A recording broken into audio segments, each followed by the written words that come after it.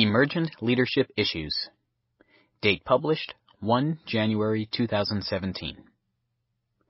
Master Sergeant Lofton's newest vehicle operator is A1C Nat. Shortly after completing upgrade training, he began reporting to work late and his behavior became erratic and unpredictable. One Saturday night, A1C Nat was involved in a vehicle accident while driving to his dormitory. When the security forces NCO on scene tested him for alcohol, the results were negative. Additionally, a commander-directed drug test was negative as well. 2 weeks later, A1C Nat, tasked to drive the wing commander to the airport, didn't report to work. After assigning a replacement operator, Master Sergeant Lofton goes to A1C Nat's dorm room. Master Sergeant Lofton finds him passed out with multiple cans of air duster around his bed.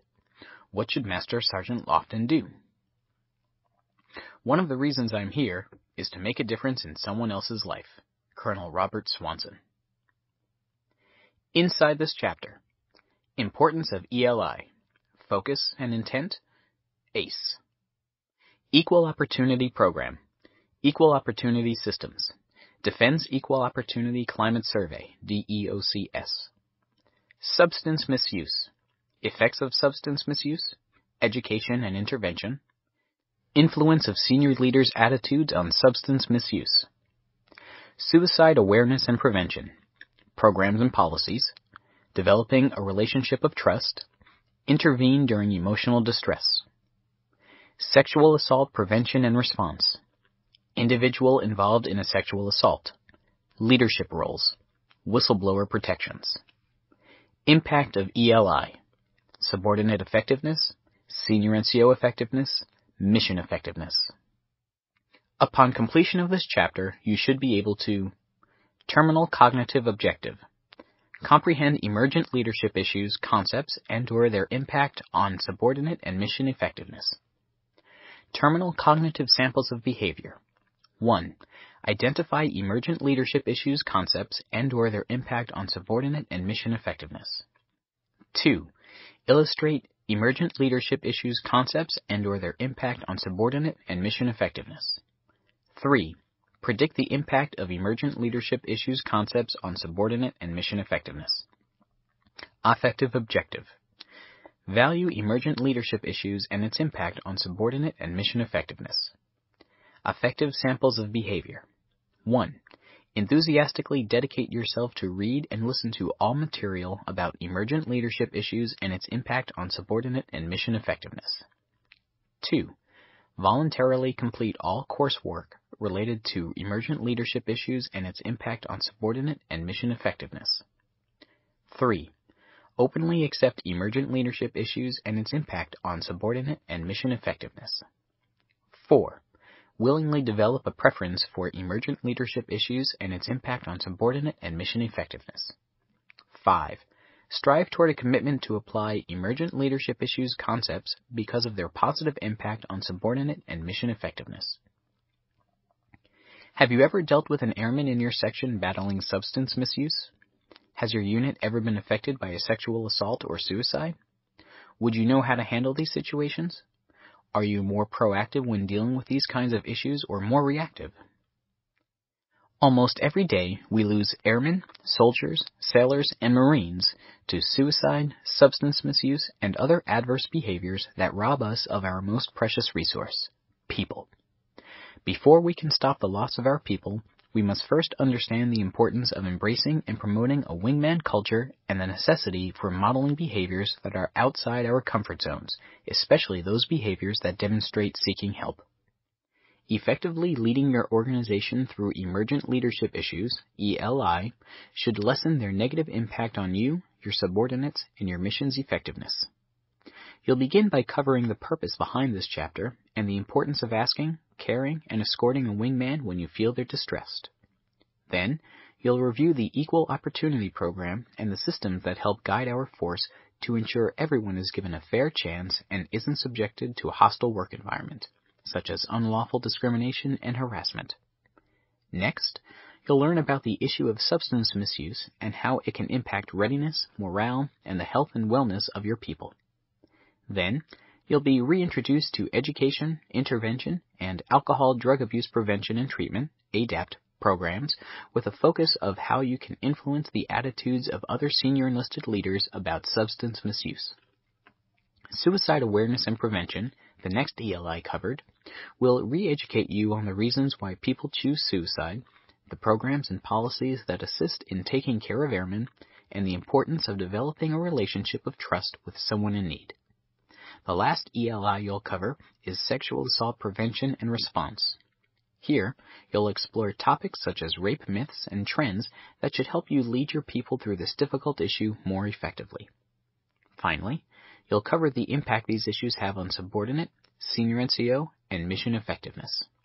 Let's begin by discussing the importance of this chapter. Importance of ELI. Although there are many issues that occur in our Air Force that can be difficult to address, this chapter will discuss the following: equal opportunity, substance abuse, suicide, sexual assault. These 4 ELIs are occurring throughout the Air Force and are not going to be reduced without support from leaders like you. Understanding the importance of these issues and having the tools to effectively lead your organization during times of crisis will ensure the mission and the people that accomplish it are effective. Before you begin to cover the different ELI sections, you need to have an understanding of the overall focus and intent of this chapter. It is imperative that you as a senior NCO know what actions to take in ELI prevention and be prepared when an airman is dealing with stressors that may lead to a decision that could negatively affect not only the organization but their career as well. Let's begin by discussing the focus and intent of the ELI chapter. Explore. Emergent leadership issues are the evolving situations that occur and can be detrimental to an organization, mission, and the Air Force image if not handled properly. Focus and intent. In this chapter, you will focus on education, prevention, and leading your organization through emergent leadership issues. When they occur, these issues can have a detrimental impact on your organization, mission, and the Air Force. Now that you are a senior NCO, or preparing to become one, you will be more involved with the ELI that occurs within your scope. The intent of this chapter is to prepare you for these difficult discussions and give you tools that will assist you when leading your organization through these occurrences. In the Comprehensive Fitness chapter, you learned about the importance of being resilient and a wingman to those you influence. Being a wingman and ensuring you and the people you influence are resilient will assist you in properly handling ELI that occur. When individuals have the sense of belonging that is influenced by the Comprehensive Airman Fitness (CAF) program, they are less likely to consider suicide, misuse substances, or participate in adverse behavior. As you progress through this chapter, you will see how effectively handling many ELI directly relates to being a wingman. Since you now know the focus and intent of this chapter, to help you effectively educate, prevent, intervene, and lead your organization through ELI, let's move on and cover a tool that will help you begin a discussion with a wingman that may be dealing with an ELI: ACE. The wingman is absolutely indispensable. I look after the wingman. The wingman looks after me. It's another set of eyes protecting you. That's the defensive part. Offensively, it gives you a lot more firepower. We work together. We fight together. The wingman knows what his responsibilities are and knows what mine are. Wars are not won by individuals. They're won by teams. Colonel Francis Gabreski, U.S. Air Force. ACE. Wingmen not only help deal with stressors, they also should know when something is wrong or seems off with their wingman. As a senior NCO, you should promote the idea that everyone needs help occasionally and foster the idea that the strong seek help when needed. The ACE model can help you with ways to intervene when you witness destructive behaviors in others and they're not seeking help for themselves. You can use ACE for any emergent leadership issue you encounter. ACE is: ask your wingman about the warning signs of distress you have seen. Directly about the issue. Are you having thoughts of killing yourself? Do you have a substance misuse problem? Are you having trouble with stress? The status of their 4 domains of fitness: physical, emotional, social, and spiritual. Care for your wingman. Calmly control the situation. Show sincere concern and actively listen to show understanding. Remove any items that could be used for self-injury. Escort your wingman. Never leave your wingman alone or allow him or her to engage in self-destructive behavior. Escort to someone who can help, chain of command, mental health, chaplain, or medical provider, and stay until positive handoff is complete. True wingmen remain alert, get involved, and take action because they believe getting help is a sign of strength, not weakness. It is important to use ACE in a place and time when your wingman feels comfortable. It would not be as effective to ask your wingman directly about an issue while in public or in the company of others. If you truly believe your wingman is distressed, do not take no for an answer. Continue the conversation while actively listening and communicate your concerns for their well-being. The ACE model will help you be a good wingman by intervening after witnessing destructive behaviors. In this section, you began to understand ELI by covering the focus and intent of the chapter. Then, you reviewed ACE and how it can assist you when you believe your wingman is in need of help. There is a strong relationship between ACE and effectively confronting ELI. Through communicating directly with a distressed wingman, you can cause issues to surface that need to be addressed, which, when handled appropriately, will lead you to becoming a more effective senior NCO. If you do not follow the ACE concept and do not directly communicate about issues with your wingman, it could be detrimental to the organization. Imagine an organization in the Air Force trying to remain at its current level of effectiveness after one of their airmen commits suicide. Not dealing with stress and destructive behaviors effectively will lead to ELI causing the mission to degrade. With an understanding of the importance of this ELI chapter and knowing when and how to use ACE, you are ready to begin covering the different issues that distress today's airmen. Let's move on to the first ELI and discuss the Equal Opportunity Program. Equal Opportunity Program. It is the policy of the United States government, the Department of Defense, and the Air Force not to condone or tolerate unlawful discrimination, to include sexual harassment of any kind. This zero-tolerance policy ensures that once unlawful discrimination or sexual harassment is alleged, immediate and appropriate actions will be taken to investigate and resolve the allegations, ensuring any proven unlawful behavior is stopped. The Equal Opportunity EO program assists organizations in conducting and continuing a campaign to eradicate every form of unlawful discrimination and harassment from the workplace. Appropriate disciplinary action will be taken against any airman, military, or civilian who is in violation of the EO program. This section will focus on learning the many EO systems that ensure the Air Force provides EO to all. Unlawful discrimination and unlawful harassment ensure discriminatory practices and harassment is not allowed. The complaint process ensures anyone that has been discriminated against or harassed can seek resolution and stop offenders. The legal implications ensure substantiated EO complaints are brought to justice. The reprisal prevention and detection system gives the individual reporting the issue or complaint peace of mind that reprisals will not be tolerated. Finally, the Defense Equal Opportunity Climate Survey is a system that allows unit commanders to assess the critical organizational climate factors of their unit. Now that you know what will be covered in this section, let's begin reviewing the EO systems. Equal Opportunity Systems. There are many EO systems that form the EO program. These systems help guide our Air Force to ensure every person is given a fair chance and is not subject to a hostile work environment. Begin your review of the EO systems with unlawful discrimination. Unlawful discrimination. Unlawful discrimination entails failing or refusing to hire or promote, discharging, or otherwise discriminating against any individual with respect to compensation, terms, conditions, or privileges of employment because of a person's race, sex, color, religion, national origin, age, genetic information, disability, or prior EO activity. In the military EO context, discrimination is any unlawful action that denies equal opportunity to persons or groups based on their race, color, sex, national origin, or religion. Unlawful harassment. Unlawful harassment includes unwelcome sexual advances, requests for sexual favors, or other verbal or physical conduct of a sexual nature, particularly when submission to such conduct is made directly or indirectly as a term or condition of employment, and or when submission to or rejection of such conduct is used as a basis for an employment decision affecting the person.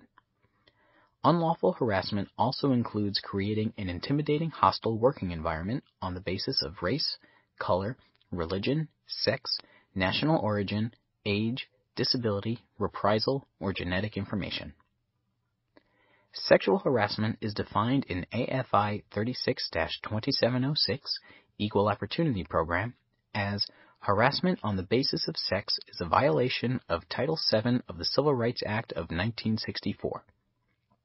Unwelcome sexual advances, requests for sexual favors, and other verbal or physical conduct of a sexual nature constitute sexual harassment when 1. Submission to such conduct is made either explicitly or implicitly a term or condition of an individual's employment. 2. Submission to or rejection of such conduct by an individual is used as the basis for employment decisions affecting such individual. Or 3. Such conduct has the purpose or effect of unreasonably interfering with an individual's work performance or creating an intimidating, hostile, or offensive working environment. Prevention is the best tool to eliminate sexual harassment in the workplace. Commanders and supervisors at every level must take steps to prevent sexual harassment from occurring. Clearly communicate to employees that sexual harassment will not be tolerated. Provide sexual harassment training to employees. Establish or ensure an effective complaint or grievance process is available. Take immediate action to investigate and resolve all employee harassment complaints, and take appropriate action when a complaint is confirmed or substantiated. Complaint process. The EO complaint process attempts to resolve grievances at the lowest level possible through alternative dispute resolution, ADR. When available, installation EO offices will provide ADR through facilitation or mediation through the EO complaint process. When ADR does not resolve the issue or is not appropriate, an informal or formal complaint is initiated through the EO office. The ADR spectrum provides an array of options for disputes that occur as low as the unit level to disputes that occur as high as Air Force level. There are two types of complaints available for military members to file EO complaints. Military informal complaints. The purpose of the informal complaint process is to attempt to resolve the issue at the lowest possible level. The Military EO Informal Complaint Program addresses allegations of unlawful discrimination on the basis of race, color, national origin, sex, religion, or sexual harassment. Only military personnel, their family members, and retirees may file military informal EO complaints. Third parties, to include commanders, supervisors, or coworkers, may not file an informal complaint on behalf of another individual. There is no time limit for filing informal complaints and no requirement for commander approval before accepting informal complaints older than 60 days. Military formal complaints. The purpose of the formal complaint process is for military members, retirees, and their family members to formally present allegations of unlawful discrimination and sexual harassment to the EO office to attempt resolution. The Military EO Formal Complaint Program addresses allegations of unlawful discrimination on the basis of race, color, national origin, sex, religion, or sexual harassment. Only military personnel, their family members, and retirees may file military formal EO complaints. Additionally, to file a complaint, an individual must be the subject of the alleged unlawful discrimination or sexual harassment. Third parties, to include commanders, supervisors, or coworkers, may not file a formal complaint on behalf of another individual. The EO office will not accept a complaint more than 60 calendar days after the alleged offense occurred unless the installation or center commander approves. To learn more about the military EO complaint process responsibilities, review Table 3.1 in AFI 36-2706 Equal Opportunity Program. There are two types of complaint processing available for civilians to file EO complaints. Civilian informal complaints. The objective of civilian EO counseling is to seek opportunities to resolve issues at the lowest organizational level at the earliest possible time. An aggrieved person who believes that they have been discriminated against on the basis of race, color, religion, sex, national origin, age, 40 and older, disability, genetic information, or who believes that they have been subjected to sexual harassment or retaliated against for opposing discrimination or for participating in the complaint process can file a complaint. Air Force employees, former employees, and applicants for employment who meet the criteria outlined in 29 CFR Part 1614 may file civilian EO complaints. The complainant must consult an EO counselor within 45 calendar days of when they become aware of the discriminatory action or the effective date of the personnel action. Civilian formal complaints. Formal complaints are processed in accordance with 29 CFR Section 1614. EO directors process formal complaints. A formal complaint must be filed at the installation where the alleged discrimination occurred, and the complainant or the attorney designated to represent the complainant must sign and date it. It must describe the actions or practices that form the basis of the complaint that was discussed with the EO specialist or counselor during the informal phase of the process. A complainant may amend a complaint at any time before the mailing of the notice required by 29 CFR Section 1614.108F at the conclusion of the investigation to include claims that are like or related to those raised in the complaint. To learn more about the civilian EO complaint process, please review AFI 36-2706 Equal Opportunity Program or contact your installation EO office. To file an EO complaint, contact your installation EO office or call the Air Force Discrimination Hotline at 1-888-231-4058 or the National Guard Bureau's EO hotline at 703-607-5462 or 1-800-371-0617. Legal implications. The legal implications from a substantiated EO complaint can be very diverse and range from administrative actions to a prison sentence. The EO office will not recommend any legal implications for substantiated EO complaints.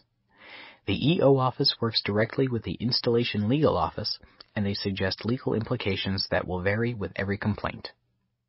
Reprisal, prevention, and detection. The objective of reprisal, prevention, and detection is to assure anyone having grievances may voice them without fear of reprisal. The unit and geographically separated unit commanders are charged by AFI 36-2706 Equal Opportunity Program to ensure the alleged offender is cautioned against taking reprisal or other retaliatory actions against the complainant or witnesses if they suspect or discover their identity. Explore. Reprisal is taking or threatening to take an unfavorable personnel action, withholding or threatening to withhold a favorable personnel action, or any other act of retaliation against a military member for making or preparing to make a protected communication. Prevention is part of your responsibilities as a senior NCO. Anytime there are opportunities for reprisal within your organization, ensure the personnel involved understand reprisal and the consequences involved. In military EO cases settled using ADR, the EO office will follow up at least once within 30 calendar days after the resolution of the case to ensure reprisal does not occur and the parties adhere to the agreement. In cases that are not settled through ADR, it's everyone's responsibility to report any reprisals that are detected. Detection is when a reprisal is discovered after the EO complaint process.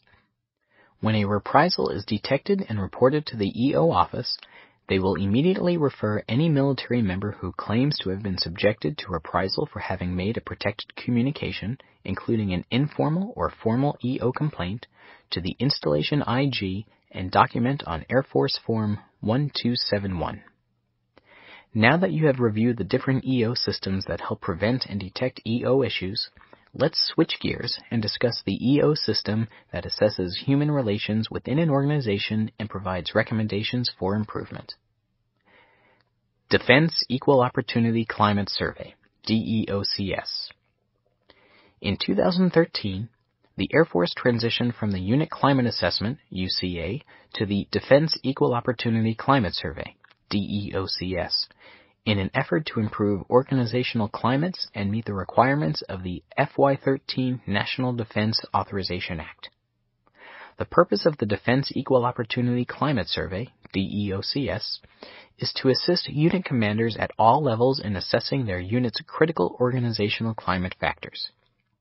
The survey focuses on 4 primary areas: military equal opportunity, EO, civilian equal employment opportunity, EEO, organizational effectiveness, OE, perceptions of discrimination and sexual harassment, and sexual assault prevention and response, SAPR.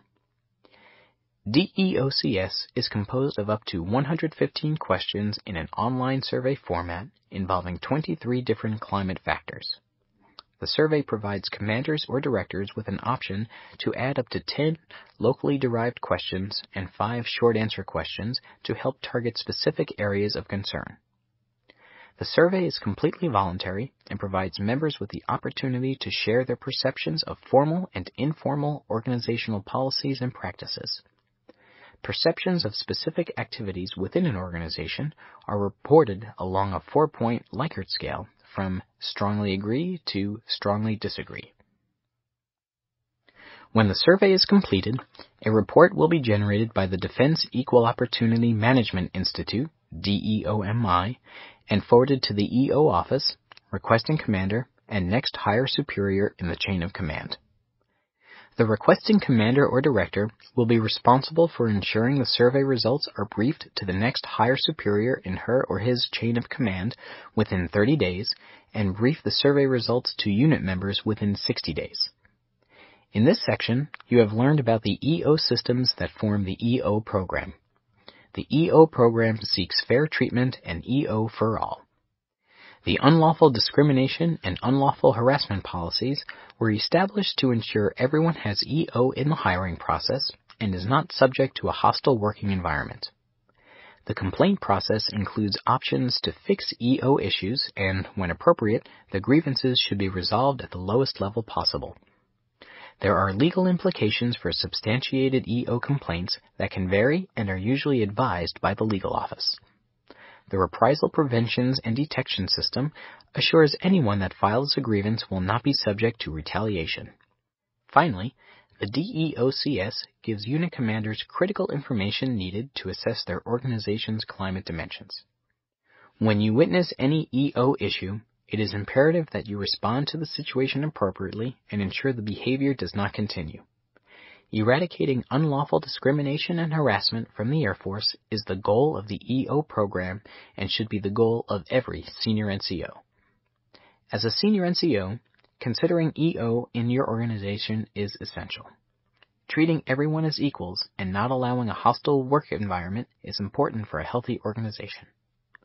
Now that you know the EO program, let's move on to our next ELI, substance misuse. Substance misuse. Misusing any substance is not acceptable behavior. The Air Force does not tolerate the illegal or improper use of drugs by Air Force personnel. Substance misuse is a serious breach of discipline, is incompatible with service in the Air Force, automatically places the misuser's continued service in jeopardy, and can lead to criminal prosecution. As a senior NCO, it is important for you to not only understand how substance misuse affects the Air Force, but how to educate members and properly intervene when necessary. In this section, you're going to begin by covering the effects of substance misuse on mission and readiness, morale, and health and wellness. Next, you're going to learn the process of educating airmen on substance misuse and how to intervene after you recognize a member needs treatment. Lastly, you're going to cover the roles and responsibilities as a senior NCO when it comes to substance misuse. Explore. Drug is defined as any controlled substance included in Schedules 1, 2, 3, 4, and 5 in USC 812, including anabolic or androgenic steroids, or any intoxicating substance other than alcohol that is inhaled, injected, consumed, or introduced into the body in any manner to alter moods or function. Drug abuse is the illegal, wrongful, or improper use, possession, sale, transfer, or introduction onto a military installation of any drug defined in AFI 44-121, ADAPT. Substance is alcohol and other mind or mood-altering drugs, including illicit drugs, prescribed medications, and over-the-counter medications. Substance misuse is the use of any illicit drug or the misuse of any prescribed medication or the abuse of alcohol. Substance abuse is a diagnosis provided by a mental health provider. See DSM-4-TR for criteria. Before you move on to the effects of substance misuse, take a moment to review the primary objectives of the Air Force Alcohol and Drug Abuse Prevention and Treatment, ADAPT, program. Promote readiness and health and wellness through the prevention and treatment of substance misuse and abuse. Minimize the negative consequences of substance misuse and abuse to the individual, family, and organization. Provide comprehensive education and treatment to individuals who experience problems attributed to substance misuse or abuse. Restore function and return identified substance abusers to unrestricted duty status or to assist them in their transition to civilian life as appropriate. Effects of substance misuse. The effects of substance misuse can be detrimental to the Air Force mission and readiness, morale, and health and wellness of everyone the substance misuser comes in contact with. Let's begin our discussion on how substance misuse can affect the Air Force by reviewing the impact on mission and readiness. Air Force core value: excellence in all we do. The virtue of discipline states, discipline is an individual commitment to uphold the highest of personal and professional standards. Airmen commit to a life of discipline and self-control. Mission and readiness. Substance misuse adversely affects or impairs the user's mood, coordination, judgment, safety, and increases impulsive behavior. Members under the influence do not perform effectively in follower or leader roles, areas of substantial responsibility, and technical knowledge or ability. Additionally, members are at a higher risk of driving under the influence, DUI, which is a leading cause of death among 18 to 24-year-olds. DUI is a serious breach of discipline, and there will be repercussions, both military and civilian, after an airman is charged with a DUI. Also, there is a higher risk of suicide and increased risk of accidents, falls, burns, and drowning. The mission and readiness will suffer in many ways from substance misuse. The assigned tasks of the misuser may not be completed, and the organization's programs, key duties, and mission essential requirements may suffer. Take Master Sergeant Lofton's situation with A1C NAT, for example. The replacement operator may not be as skilled in protocol as A1C NAT, and they're definitely not as prepared as A1C NAT was because of the short notice. Do you think the wing commander will have the same experience if A1C NAT was the operator? The daily schedule at vehicle operations is usually hectic. Assume the replacement operator was scheduled to move 4 aircraft pallets from SFS to the flight line for deployment. Now, this movement will have to be rescheduled. Because of A1C NAT's substance misuse, the mission and readiness has been degraded. Morale. Members who abuse substances are in a higher risk of relationship problems, both personal and professional. This causes the misusers and the organization's morale to degrade. As a senior NCO, you may be supervising a section where a substance misuser is currently working. If the substance misuse issue is not discovered and the member continues to be a part of the work center, you may find tasks are being pushed off on others and their workload and stress levels are increased while their morale decreases. After a substance misuser comes forward with their problem or is caught misusing, other members of the organization will have to step up and fill the void during the absence of the misuser while they undergo treatment. Health and wellness. Substance misuse causes increased risk of high blood pressure, stroke, heart disease, birth defects, addiction, ulcers, diseases of the liver, pancreatitis, malnutrition, and overall higher mortality risk. In addition, substance misuse tends to lead to questionable sexual behavior, which increases the risk of contracting a variety of sexually transmitted diseases. Substance misusers also are a health and wellness risk to everyone that crosses their path. Due to their lack of awareness and impaired judgment, substance misusers can cause accidents that could have easily been avoided. Reflect on A1C Nat's vehicle accident. What if he had struck a family out for an evening bicycle ride? What if A1C Nat decided to misuse the air duster when he was on duty waiting for passengers to return to his vehicle? With an understanding of how substance misuse affects the Air Force, you can foresee that it's important to eliminate substance misuse from our profession. Educating our members and intervening when necessary is the path toward stopping substance misuse. Education and intervention. Substance misuse and abuse prevention is a collaborative effort shared among various agencies to include mental health, ADAPT, drug demand reduction, leadership, supervisors, and coworkers. Education is focused on preventing substance misuse, and intervention is focused on treating a member after substance misuse has occurred. Education. The focus changes depending on the member's rank and position. Examples are: military members at their first permanent duty assignment receive training on prevention, peer acceptance, role models, responsible behavior, healthy alternatives, and legal and administrative consequences of substance abuse and misuse. Military members in the grade of E1 through E4 on a second or subsequent permanent change of station receive training that emphasizes identification, assessment, and referral of personnel displaying signs of problematic substance use and misuse, and the services that are available for treatment. When it comes to educating airmen on substance misuse, your roles and responsibilities as a senior NCO are clear. Prevent substance misuse by educating and mentoring our airmen on the negative consequences of and dangers of excessive alcohol use, on the zero tolerance policy for drug abuse, and role modeling responsible use of alcohol.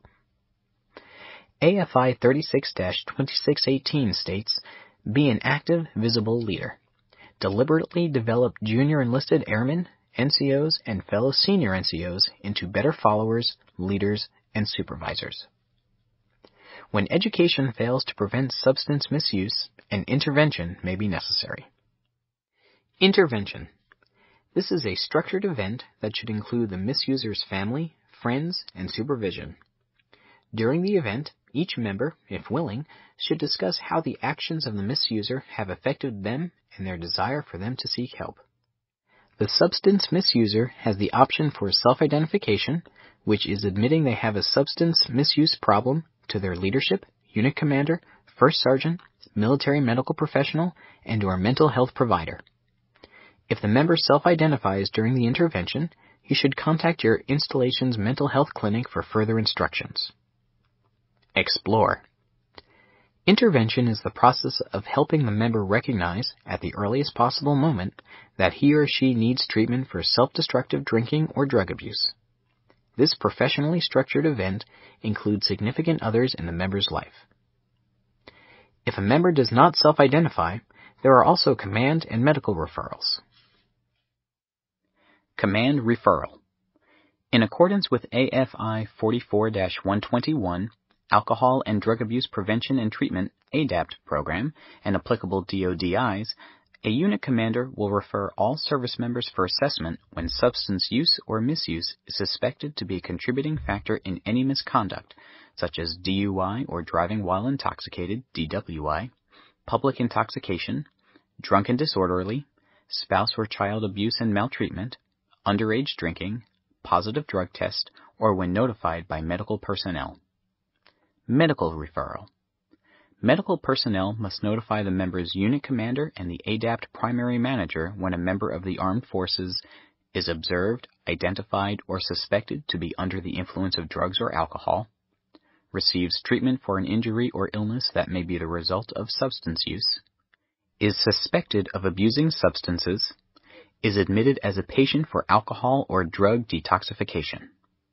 Your roles and responsibilities as a senior NCO when it comes to intervention and treatment are: know your subordinates well and communicate problems they may be having. Assist them by making referrals when appropriate. After a referral is made, take an active role in assisting them with recovery. Report and refer all substance misuse or suspected substance misuse incidents, such as showing to work smelling of alcohol, DUI, public intoxication, drunken disorderly, spouse or child abuse and maltreatment, underage drinking, positive drug test, or when notified by medical personnel. Direct drug testing within 24 hours of suspected alcohol-related incidents of misconduct, episodes of aberrant or bizarre behavior, or where there is reasonable suspicion of drug use and the member refuses to provide consent for testing. Encourage commanders to ensure blood alcohol tests, BAT, is taken as soon after the incident as possible to determine the level and intensity of alcohol involvement. Supervisors must contact the ADAPT staff before an assessment to provide pertinent information on the member's duty performance, on- and off-duty behavior, or other incidents. Document all incidents of deteriorating work performance, unexcused absences or tardiness, unacceptable conduct, and any steps already taken to help the employee resolve these problems. Contact the Civilian Personnel Office for guidance when dealing with civilian employees. Report all slips and relapses so the treatment team can assist the member to get back on track before an incident occurs. Education and intervention are important aspects of the ADAPT program. Through education, the Air Force attempts to mitigate the lure of misusing substances.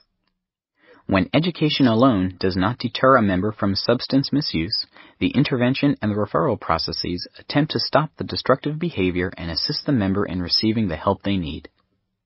The 4 domains of fitness and 5 C's you learned about in the Comprehensive Fitness chapter can help you, as a senior NCO, meet your roles and responsibilities in combating substance misuse. Ensuring your wingmen have a balanced 4 domains of fitness will assist with curbing the temptation of misusing substances or abusing alcohol. The 5 C's can benefit both education and intervention. The sense of belonging your wingmen feel from being included and the relationships you build will lead to trust and willingness for them to communicate their issues. 5 C's: care, commit, connect, communicate, celebrate. Remember A1C Nat? He had been at his first duty assignment for 10 months. It's highly likely that he already received education on substance misuse and abuse. Since education had failed to prevent his misusing of the air duster, would an intervention have been beneficial? Did any of his coworkers or friends know about A1C Nat's issue? Would an intervention before he was discovered as a substance misuser lead him to self-identify? Prevention and treatment programs.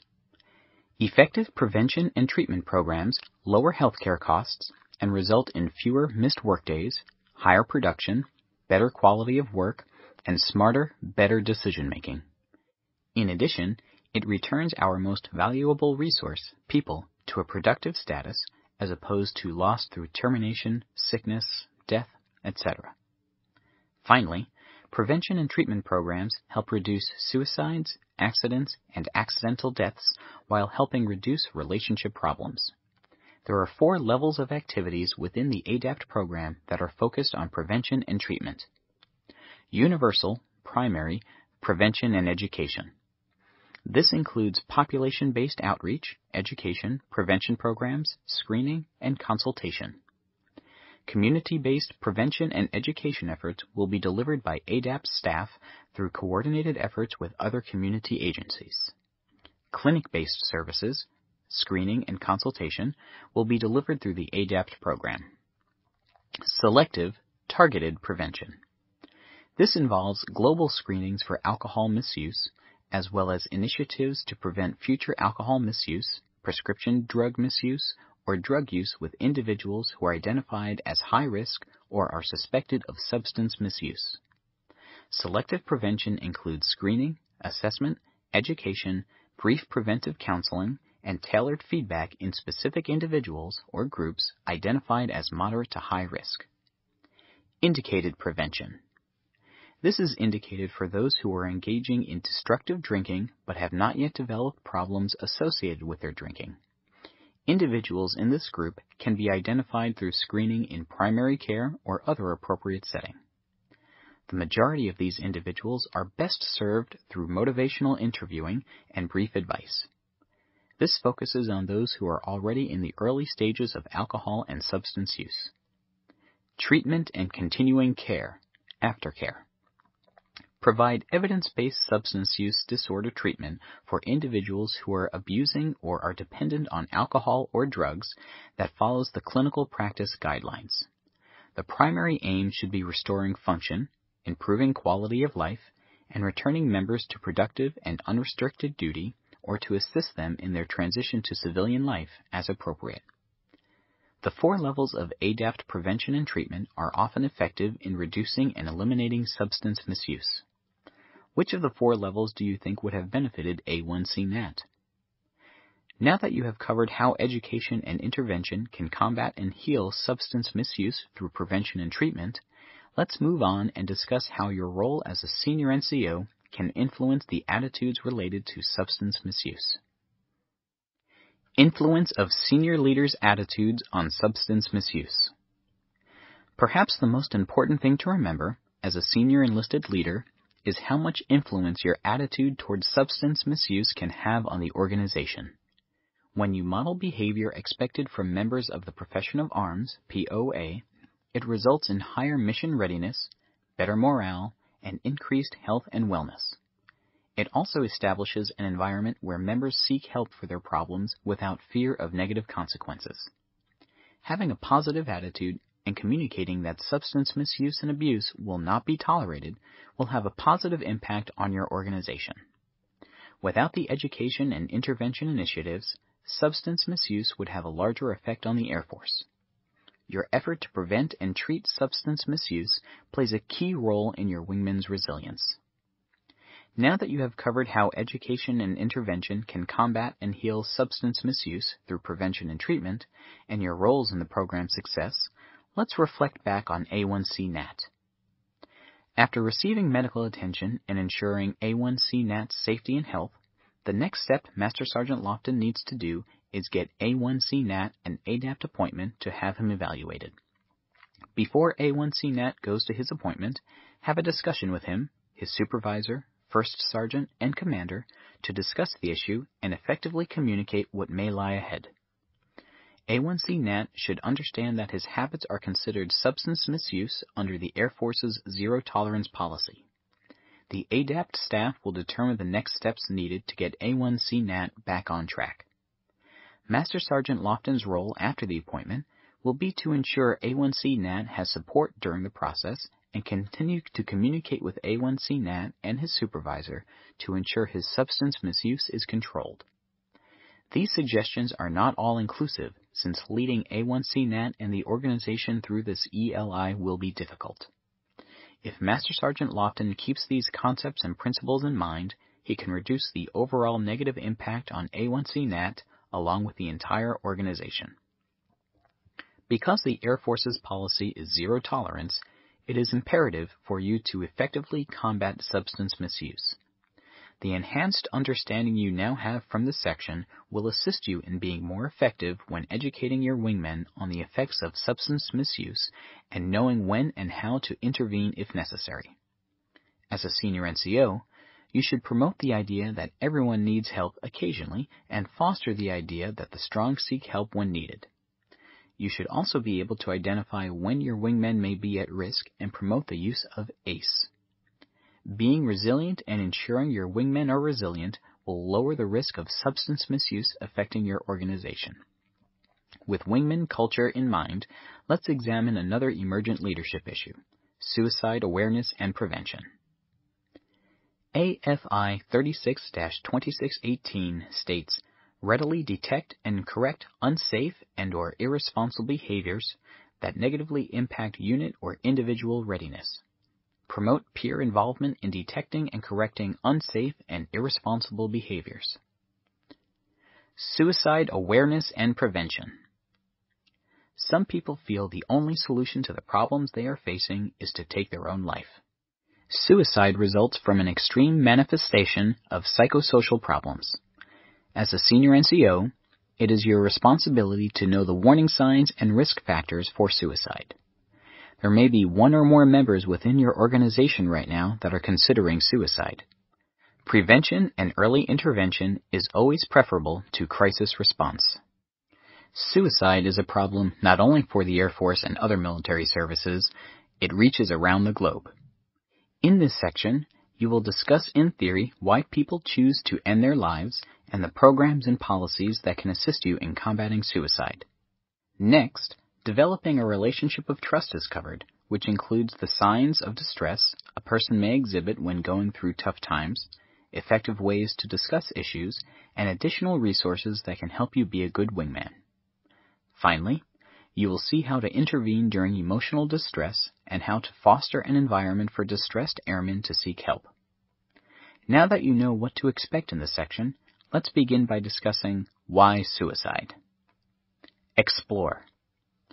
Risk factors include, but is not limited to, such factors as relationship difficulties, substance abuse, legal, financial, medical, mental health, and occupational problems, along with depression, social isolation, and previous suicide threats or gestures, which may increase the probability of self-harm.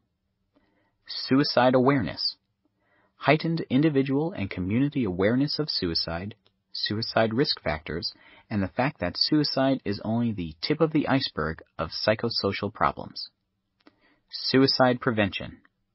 A community-based approach that includes family, friends, and many different professional and social service providers committed to reducing suicide by creating a safety net that provides protection and adds support for those in trouble by addressing the entire iceberg of afflictions to individuals, families, and their communities. Why suicide? Although no one knows for sure, there are several theories as to why people commit suicide. One well-accepted theory suggests it is the combination of burdensomeness and thwarted belongingness that comprises the desire for suicide. Consider the following situation. You're the superintendent of the 42nd SFS. One of your wingmen, Tech Sergeant Quayle, shared a personal issue he experienced earlier in life. When Tech Sergeant Quayle was young, his mother committed suicide, and Tech Sergeant Quayle found her body. Lately, the programs Tech Sergeant Quayle manages have been lacking. It seems he cannot do anything right. This example is used throughout this section to aid in your understanding of the content. Perceived burdensomeness is a sense that I am a burden to others, I don't contribute to the group, and I'm a liability to the group's well-being or safety. Consider Tech Sergeant Quayle's situation for an example. He may feel that since his programs are not up to par, the SFS would be better off if he was not around. Thwarted belongingness is a sense that I have no connection to others, and those previously meaningful relationships that I did have been strained beyond recovery or lost outright. Think about Tech Sergeant Quayle again. Since his mother committed suicide, he may have a difficult time connecting with others. He may not feel the sense of belonging that resiliency offers. In theory, both perceived burdensomeness and thwarted belongingness can be corrected with increased social support. A strong wingman culture centered upon airmen taking care of airmen provides a great deal of social support. Working along with a wingman culture, let's move on to discuss the programs and policies that collectively comprise the Air Force's approach toward taking care of airmen to combat suicide. Programs and policies to take care of airmen. Leadership involvement, professional military education, mental health services, community preventative services, trauma stress response, limited privilege suicide prevention program, Community Action Information Board, CAIB, and Integrated Delivery System, IDS, IDS Consultation Assessment Tool. Programs and policies.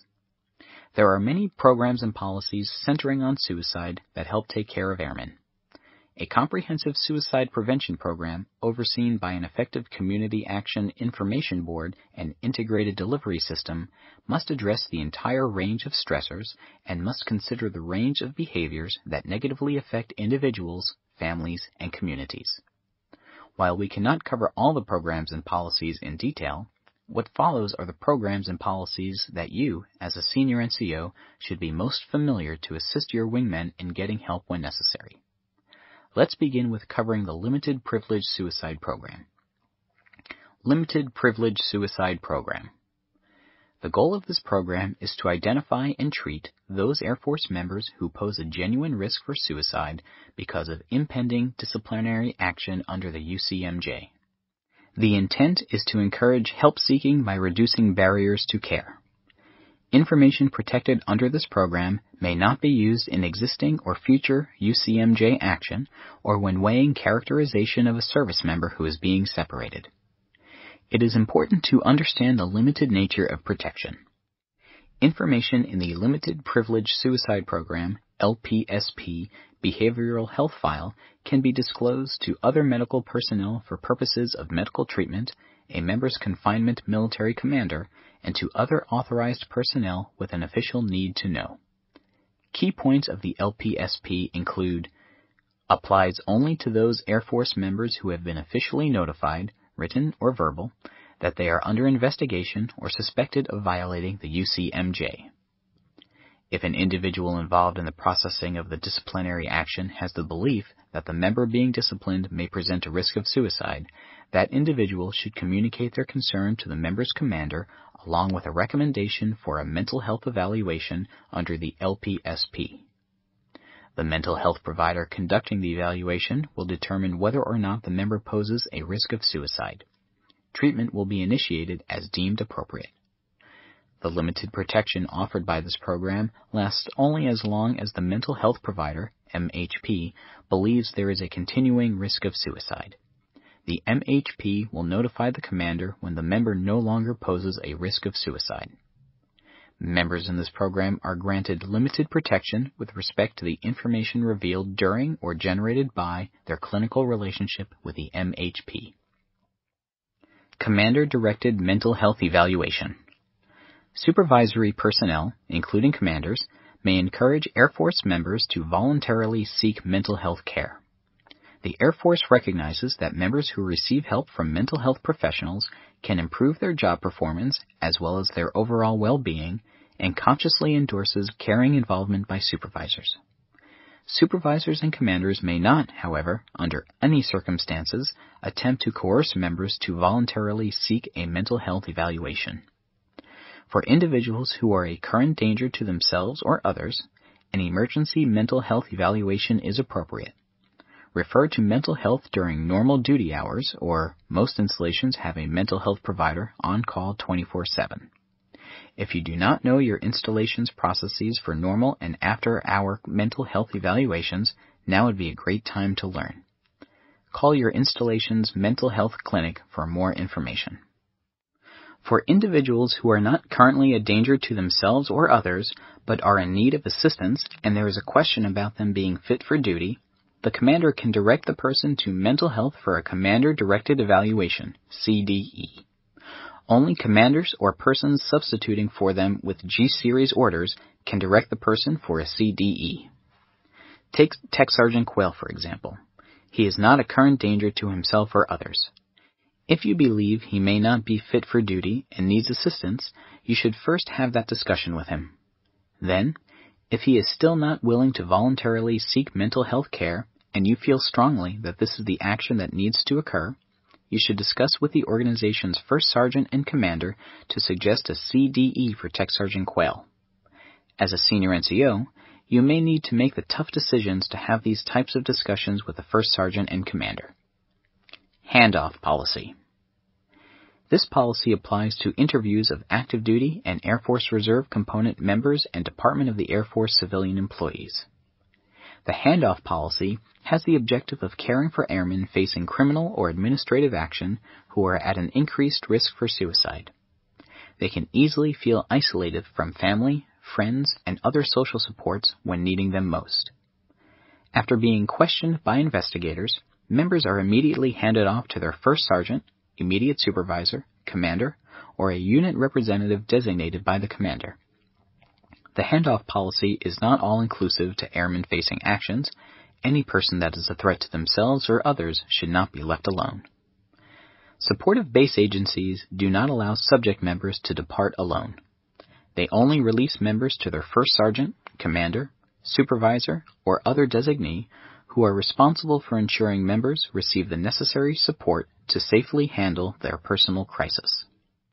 For agencies that do not have authority to detain individuals and in situations involving Air Force civilian employees, instances may arise when an interviewee chooses not to cooperate with a handoff. When a direct handoff is not possible, notify the individual's first sergeant, commander, or supervisor or their designees as soon as possible. This policy applies regardless of the subject's reaction or emotional state. Take special care if the individual appears to be emotional, distraught, or stunned during the process of the interview. For members incarcerated, relay any concerns you may have to the confinement facility officials regarding risk for self-harm. When released from incarceration on bond pending trial, it is important that leaders monitor for distress and risk for suicide and collaborate with the mental health clinic. Not considering the handoff policy can have disastrous effects. Allowing a person to be alone after knowing they are facing criminal or administrative actions may end in self-harm, harming others, and/or suicide. Think back to A1C Nat. He is likely facing criminal charges for his air duster use and dereliction of duty. While he may not have been exhibiting high warning signs of suicide, this incident may have been the last straw. Leaving A1C Nat alone during the criminal or administrative action is not wise.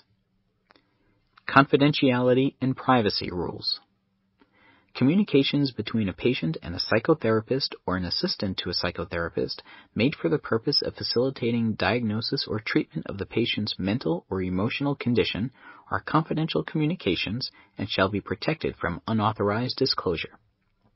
However, confidential communications will be disclosed to persons or agencies with a proper and legitimate need for the information and who are authorized by law or regulation to receive it, unless the evidentiary privilege described below. Military Rule of Evidence. This evidentiary rule provides a patient with the privilege of refusing to disclose and to prevent any other person from disclosing a confidential communication made between the patient and a psychotherapist or an assistant to the psychotherapist in a case arising under the UCMJ if such communication was made for the purpose of facilitating diagnosis or treatment of the patient's mental or emotional condition. Who may claim the privilege under Military Rule of Evidence? The privilege may be claimed by the patient, the guardian or conservator of the patient. A person who may claim the privilege may authorize trial counsel or defense counsel to claim the privilege on his or her behalf. The psychotherapist or assistant to the psychotherapist who received the communication may claim the privilege on behalf of the patient. The authority of such a psychotherapist, assistant, guardian, or conservator to so assert the privilege is presumed in the absence of evidence to the contrary. There is no privilege under this rule when the patient is dead, when the communication is evidence of spouse abuse, child abuse, neglect, or in a proceeding in which one spouse is charged with a crime against the person of the other spouse or a child of either spouse, when federal law, state law, or service regulation imposes a duty to report information contained in a communication, when a psychotherapist or assistant to a psychotherapist believes that a patient's mental or emotional condition makes the patient a danger to any person, including the patient, if the communication clearly contemplated the future commission of a fraud or crime, or if the services of the psychotherapist are sought or obtained to enable or aid anyone to commit or plan to commit what the patient knew or reasonably should have known to be a crime or fraud. When necessary to ensure the safety and security of military personnel, military dependents, military property, classified information, or the accomplishment of a military mission. When an accused individual offers statements or other evidence concerning his mental condition in defense, extenuation, or mitigation under circumstances not covered by RCM 706 or Military Rule of Evidence 302. In such situations, the military judge may, upon motion, order disclosure of any statement made by the accused to a psychotherapist as may be necessary in the interest of justice, or when admission or disclosure of a communication is constitutionally required. There are many programs and policies that help us take care of our wingmen. Now that you are knowledgeable on the programs and policies associated with suicide awareness and prevention, such as the LPSP, CED, handoff policy, and the confidentiality and privacy rules, let's discuss how to develop a relationship of trust that includes knowing the signs of distress your wingmen may be exhibiting. Developing a relationship of trust. On average, 1 out of every 3 airmen is having a major life problem right now, but they are not currently getting help for it. Suicide represents a failure to find other more effective ways to cope with problems that seem insolvable.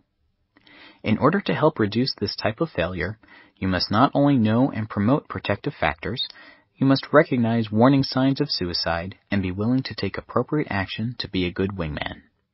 You must help others in trouble find more effective ways to cope. As senior NCOs, you must instill and support a culture that believes asking for help is strength, not weakness, and you must expose and eliminate the myths surrounding the implications of seeing mental health providers. Developing a relationship of trust is crucial to ensure your wingman knows it's acceptable to seek help when needed. One of the important aspects of developing a relationship of trust is knowing the signs of distress to recognize during discussions and in the presence of your wingmen. Signs of distress. Recognizing warning signs are just as important as knowing protective factors and creating an environment that promotes these factors. Below are some of the high-level warning signs. Threats of harming or killing oneself. Seeking means such as access to weapons or pills. Talking or writing about death, dying, or suicide. Giving away personal belongings. Being able to recognize the high-level warning signs of suicide is imperative to getting the person exhibiting the warning signs help immediately. Next are the low-level warning signs. Hopelessness, rage, anger, seeking revenge, acting reckless or engaging in highly destructive activities, increased alcohol or substance misuse, withdrawing from friends, family, and society, anxiety, agitation, insomnia, hypersomnia, dramatic changes in mood, no perceived reason for living or sense of purpose. Knowing the low-level warning signs of distress is key when developing a relationship of trust. Having a trusting relationship will make these warning signs easier to observe. It is also important to know what the typical services your installation and local community have to offer your wingmen in distress. As Tech Sergeant Quayle's supervisor, you may have already seen some high or low warning signs exhibited in his behavior. The programs he is in charge of have been going downhill. It is important to discuss the issues that are hampering him from effectively managing his assigned tasks. Do you know how to effectively intervene and discuss the issues that are causing Tech Sergeant Quayle's productivity to degrade? Protective factors to prevent suicide. Unit cohesion and support. Access to helping resources. Knowing it's okay to seek help. Optimistic outlook. Effective coping and problem-solving skills. Family support. Sense of belonging. Positive relationships. Physical activity. Membership in the community. Feeling of personal control over their lives. Healthy and balanced 4 domains of fitness. Typical services offered. Financial counseling. Mental health counseling. Respite care. Couples group. Employment assistance. Parenting groups. Life skills services. Common barriers to seeking help. Denying the problem exists. Avoiding the problem altogether. Fear that accessing help will result in a negative career impact. Fear that the chain of command will be contacted. Intervene during emotional distress. In accordance with AFI 90-505 Suicide Prevention Program, frontline supervisors shall recognize and effectively intervene when personnel are suffering from emotional distress secondary to a variety of life problems. Communicating with your wingman is an important aspect of developing a relationship of trust. When you and your wingman trust each other, it opens the channels of communication that allow difficult issues to be discussed. Reflect back to the ACE model section. If you believe that your wingman may be contemplating suicide, then you should discuss the warning signs you have witnessed, and then ask directly, are you having thoughts of killing yourself? Discussion centering on high-level warning signs may not be able to be put off until a time and place your wingman feels comfortable.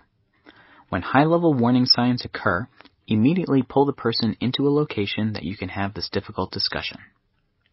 Another important consideration is how the discussion could be perceived or accusations that could come afterwards. If you believe there may be negative perception or false allegations that could come of the meeting, ask a fellow senior NCO, preferably of the opposite sex, to sit in on the discussion. This way, a witness will be present to relay what occurred during the discussion. Having a trusting relationship is crucial to being a good wingman. Knowing your wingman and the warning signs of distress will assist you in having those difficult conversations. We do not prevent suicides in the hospital emergency room. We prevent them in the unit by addressing quality of life concerns on a daily basis. Suicide is a major concern for the Air Force. The simple fact that 1 out of every 3 airmen is having a major life problem right now and is not currently getting help for it is reason enough for every senior NCO to be an active participant in suicide awareness and prevention. This requires knowing protective factors, risk factors, and advanced warning signs, as well as knowing what to do and how to do it when others appear to need help. Knowing what to do includes supporting behaviors and a thorough understanding of the LPSP, handoff policy, and CDE process, and the myriad of programs available for members in crisis. It's paramount for senior NCOs to focus on early recognition and intervention, to be visible in their concern about suicide, and to create an atmosphere of teamwork and camaraderie while continuously affirming and encouraging help-seeking behavior. Focusing on truly knowing your wingmen will help you as a senior NCO. See the warning signs and risk factors that can lead to suicide. In this section, you learned about suicide awareness and prevention. You began by seeing a theory that explained why some people choose suicide, perceived burdensomeness and thwarted belongingness. Next, you review the programs and policies that take care of airmen by educating and reducing barriers to care for members considering suicide. Finally, you cover the importance of developing a relationship of trust through the signs of distress and effective ways to intervene when a person is distressed. AFI 90-505 states, frontline supervisors must promote an environment which encourages airmen to seek help when they are distressed and does not tolerate any actions, hazing, belittling, humiliating, etc., that prevents airmen from the responsibility of seeking help or professional care.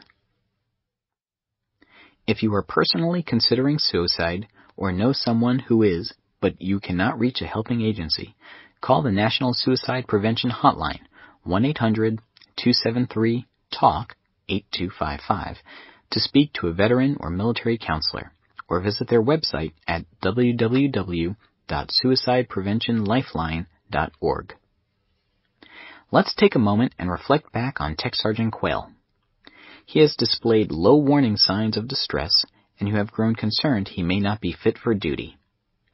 Since you have developed a trusting relationship with Tech Sergeant Quayle, you find a safe place to intervene and discuss your concerns.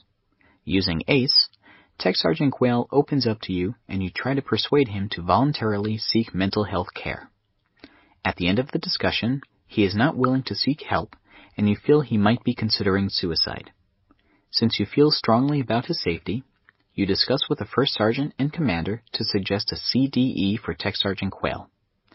Since you recognized the warning signs of suicide in your wingman and took action, he received the help he needed and was able to return to duty without any negative impacts on himself or the organization. Suicide has a global reach. Being aware of this leadership issue and constantly working towards prevention could potentially save lives. Now that you understand the importance of suicide awareness and prevention, let's move on to another important leadership issue: sexual assault prevention and response. Sexual assault prevention and response. The Sexual Assault Prevention and Response (SAPR) program reinforces the Air Force's commitment to prevention through the development, implementation, and assessment of policies and programs to prevent and respond to sexual assault. The policies and programs are designed to empower airmen to serve as catalysts for attitude and behavior changes, fostering an environment that cultivates a culture of dignity, mutual respect, and trust. The Air Force is committed to introducing comprehensive prevention initiatives with continued focus on building both individual and community collaboration to promote social change. The Air Force's goal is to provide exemplary support throughout victim reporting, response, victim advocacy, investigations, and offender accountability when a sexual assault occurs. Consider the following situation. You're the first sergeant of the 375th LRS. One of the supply element NCOs, Staff Sergeant Opal, comes in your office. With tears in his eyes, Staff Sergeant Opal begins telling you about how his roommate raped him last night after they had been drinking. This example is used throughout this section to aid in your understanding of the content. Sexual assault is criminal conduct that violates the standards the United States of America expects of its men and women serving in the Air Force and is inconsistent with the Air Force core values.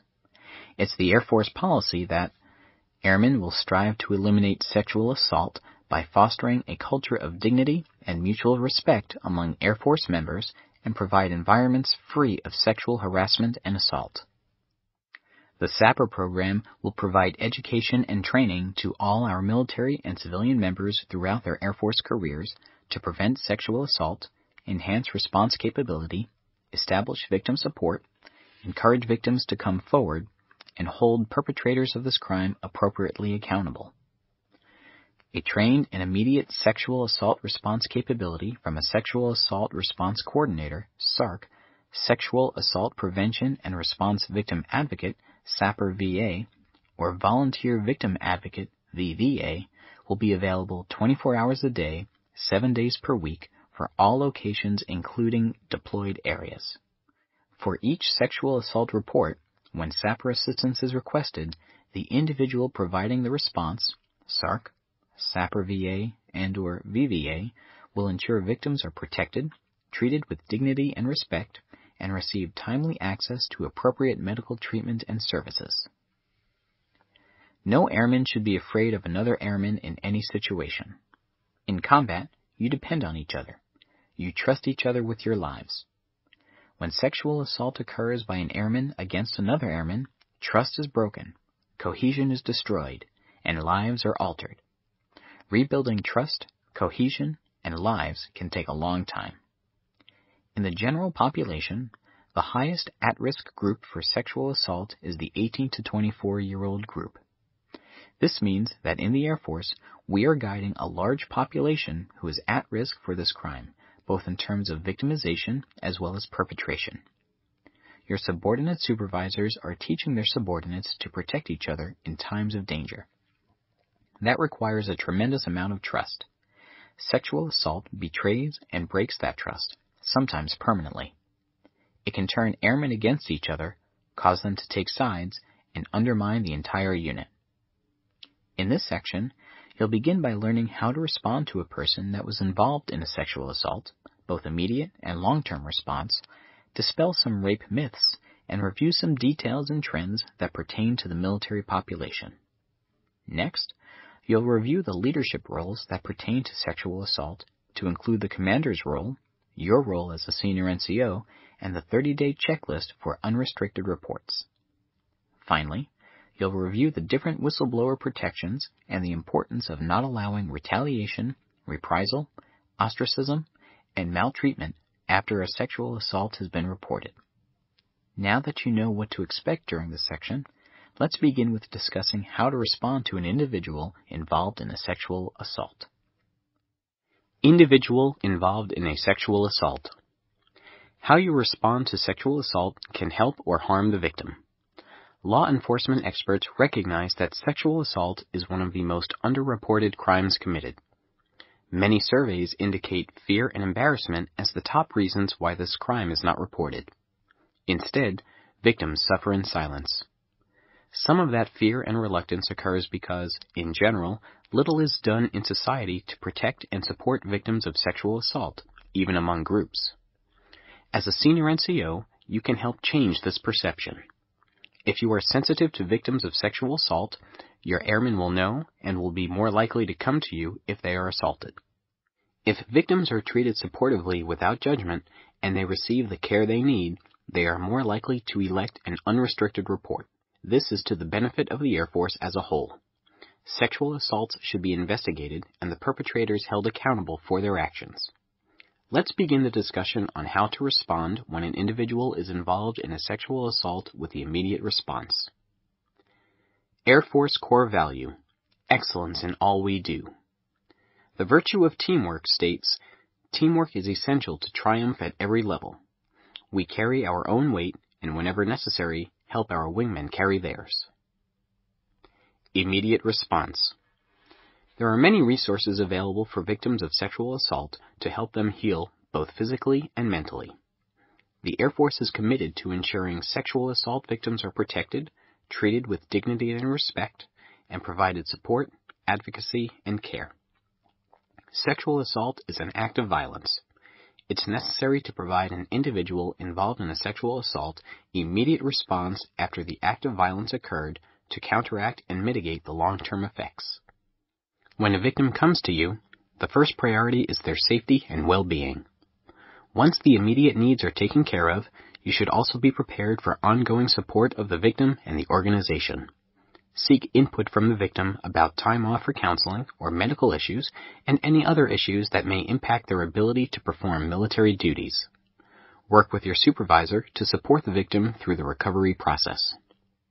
The SARC is the first point of contact for reporting a sexual assault and is considered the center of gravity when it comes to issues of sexual assault. A SARC is responsible for education, victim support, and maintaining a volunteer staff of victim advocates. The SARC is located on your base or at the base that provides your support. The SARC is linked to helping agencies throughout the base and local area. Do's and don'ts of sexual assault response. Do's. Attend to safety and medical considerations first. Contact the SARC and notify security forces. Be aware of personal biases that may get in your way. Listen with sensitivity. Be a role model. Don'ts. Blame the victim. Judge. Press for details. Assume there is only one appropriate reaction to a sexual assault. Immediate response will vary depending on the victim and your status. There are two types of sexual assault reports: restricted and unrestricted. Restricted reports are closed and commanders and law enforcement are not contacted. Unrestricted reports are open and include the involvement of commanders and law enforcement efforts to prosecute the perpetrator. This option is recommended for victims of sexual assault who desire an official investigation and command notification in addition to healthcare, victim advocacy, and legal services. Victims can decide to make a restricted report unrestricted anytime after the report is made. This option is for adult victims of sexual assault who wish to confidentially disclose the crime to specifically identified individuals without triggering the official investigative process or notification to command. Depending on the victim, military, civilian, DoD civilian, family member, etc., and the person notified of the sexual assault affects the actions taken. See page 23 of the Emergent Leadership Issues chapter for a comparison of restricted versus unrestricted reporting.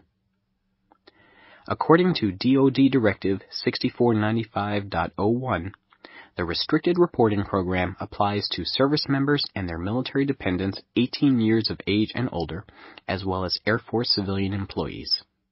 On August 24, 2015, the Acting Undersecretary of Defense for Personnel and Readiness granted the Air Force an exception to policy to allow all Air Force civilian employees who are victims of sexual assault the ability to file an unrestricted or restricted report regardless of their duty location and receive advocacy services from a SAPR VA. All personnel are eligible to file an unrestricted report. Only active duty military, DoD civilians, and dependents who are 18 years of age or older are eligible to file restricted reports. Only the SARC, VA, or healthcare personnel can file a restricted report. There are also mandatory reporters that must report a sexual assault when informed. First sergeants, commanders, and anyone in the person's chain of command are all mandatory reporters. Ensure your wingmen understand the victim reporting options and services, as well as who can file a restricted report. Referring people directly to the SARC before they state they have been a victim of sexual assault will keep their reporting options open. Consider Staff Sergeant Opal, for example. He has come to you after being raped the night before. The next steps you take to respond to the situation are critical. You should begin by making sure Staff Sergeant Opal is okay and be open to discuss the incident and how it has affected him. After Staff Sergeant Opal has calmed down, contact the SARC and begin the victim support process. Because you are the first sergeant in this scenario, the report will be unrestricted and include command involvement in a law enforcement investigation. Long-term response. Long-term response includes understanding how victims respond to past sexual assaults and the triggers that may cause them to relive that traumatic experience. Knowing and caring for your wingmen in the organization can ensure they are not suffering in silence when reliving a past experience of sexual assault. Sexual assault has long-lasting effects on the victim and the people close to them. 6 months after being raped, the majority of victims still experience what one researcher called a distinct core of distress. Another study documented that at 15 to 30 months after being raped, more than 40% of victims still suffered sexual dysfunction, restricted social interaction, suspicion, fears, and depression. 3 years after the rape, a variety of psychological symptoms persist, leading researchers to believe that many victims never recover completely. In one study of criminal victimization of a community-based sample of 391 women in Charleston, South Carolina, 23.3% of the women had been victims of completed rape. Of those women, 57% developed post-traumatic stress disorder. At the time of the assessment, which was an average of 15 years post-rape, 16.5% of the rape victims who had not had treatment had current symptoms of PTSD. Every victim responds individually, and some victims appear to recover well. In one study, between 20% and 25% of untreated victims were relatively symptom-free 1 year post-rape, and some victims reported functioning better at this time than they did pre-rape. But the absence of PTSD does not prove that nothing happened. Moreover, we are coming to understand that a 1 year follow-up does not tell the full story. The reality is that psychological trauma has no specific endpoint. It's important to know the members of your organizations when effectively providing long-term response. One of your closest coworkers may be a sexual assault victim and you have no idea. Recognize what may trigger a victim of sexual assault and make it clear that anyone can have those difficult conversations with you in confidence and there will be no negative effects. Be the senior NCO that people trust and feel they can share these difficult issues with. Through providing effective immediate and long-term response to individuals involved in a sexual assault, you will help shape the culture of caring and hopefully show the organization that sexual assault should be reported and the perpetrators held accountable. Consider Staff Sergeant Opal. After he received the treatment he needs, the healing process can begin. There will be triggers that bring the rape back to his memory. Hopefully he has effective communication with his leadership and can relay when these flashbacks occur and receive the support he needs. But this is not always the case. Let's move on and discuss rape myths and the actual facts of sexual assault. Rape myths. There are many myths that center on rape. Through stating the myth and discussing the facts, it will help you be better prepared to support an individual involved in a sexual assault and lead your organization toward a zero-tolerance mindset. Myth: rape is sex. Fact: Rape is experienced by the victims as an act of violence. It is a life-threatening experience. While sexual attraction may be influential, power, control, and anger are the primary motives. Most rapists have access to a sexual partner. Gratification comes from gaining power and control and discharging anger. This gratification is only temporary, so the rapist may seek other victims. Myth. A victim should be discouraged from dwelling on the rape. They should forget it. Fact. This advice generally comes from people who are more concerned with their own feelings than the victims. All victims should be offered the opportunity to talk about the assault with those personally close to them and knowledgeable professionals. Victims who are not allowed to talk about the rape have a much more difficult time recovering from it. Myth. Sexual assaults are rare deviations and affect few people. After all, no one I know has been raped. Fact. Sexual assaults are very common. Most likely, someone close to you has been profoundly affected by sexual assault. Not only are victims reluctant to discuss their assaults, but many have succeeded in totally blocking the assault from conscious memory. However, the trauma remains and may come to the surface at another crisis or when the opportunity to discuss it with a sympathetic person arises. Myth. Women often make false reports of rape. Fact. Only 2% of reported rape and related sex offenses are false, which is approximately the same rate of false reports for other crimes. Although cases are dropped because of insufficient evidence for a conviction, this should not be confused with false reporting. Myth. Women fantasize about being raped. Fact. No woman fantasizes about being raped. Fantasies about aggressive sex may be controlled and turned off if they become threatening. In rape, the victim is unable to control the violence and stop it. Myth. Rape cannot happen between married couples. Fact. Many states now have laws against rape in marriage. The idea that a spouse cannot be raped suggests married people do not have the same right to safety as do unmarried ones. Most spouses have experienced some form of sexual abuse within their marriage. It is also known that estranged or ex-spouses sometimes use rape as a form of retaliation. Myth. Sexual assault is an impulsive, spontaneous act. Fact. Most rapes are carefully planned by the rapist. A rapist will typically rape repeatedly, usually in the same area of town and in the same way. Myth. Rape is a crime of passion. Fact. Rape is an act of violence, not passion.